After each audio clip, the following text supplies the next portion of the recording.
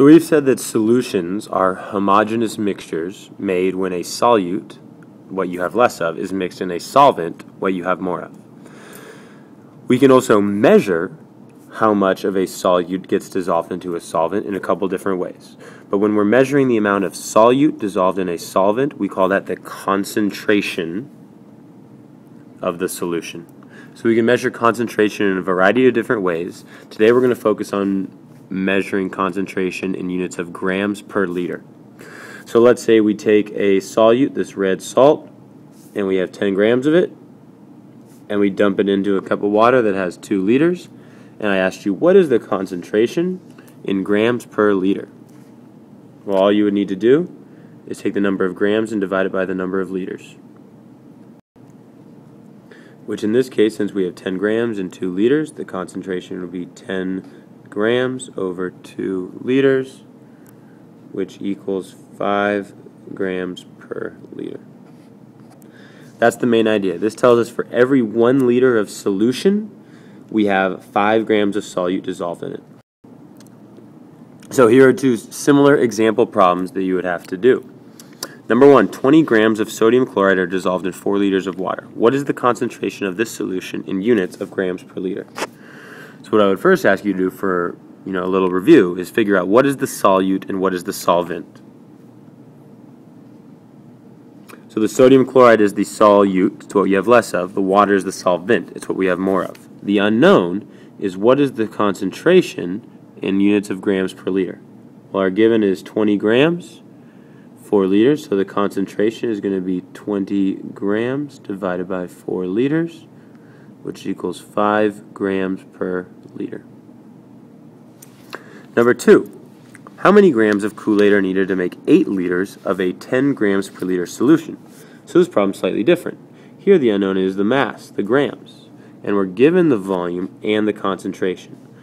So whenever you get a situation like this, the way to do it is to always multiply the volume times the concentration. To figure out the mass, multiply volume times concentration. That's because when we set this problem up, 8 liters times 10 grams, remember per liter means 1 liter. This way, when we set this up, our liters cancel, so we're just left with our units of grams. So we just have 8 times 10, which gives you 80 grams.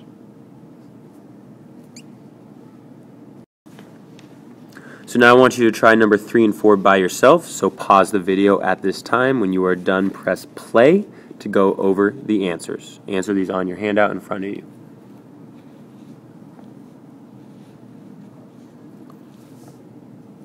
So problem 3 asks, which is more concentrated, A or B? Prove you are right by calculating the concentration of each. Well, box A has 3 red dots in the cup. And we know that 1 dot down below here says is 10 grams. So if you have 3 dots, that means your mass is 30 grams. And we know the volume is 2 liters. So 30 grams over 2 liters equals 15 grams per liter for box A.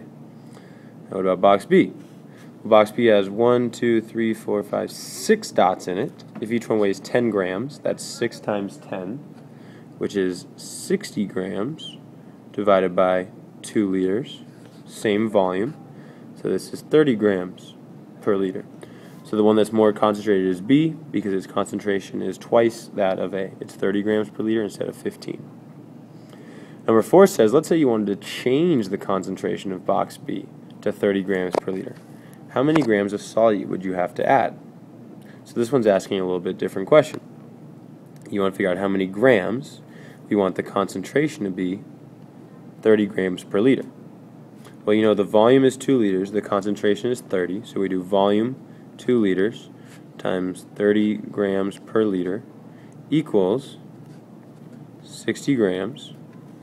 Well, you already started with 30 grams, so how many grams do you have to add to get to 60? You need to add 30 grams. Go ahead, log on to Exit Ticket on your Chromebook or iPod and answer the practice questions, then the exit ticket for learning target 5.4, concentration in grams per liter.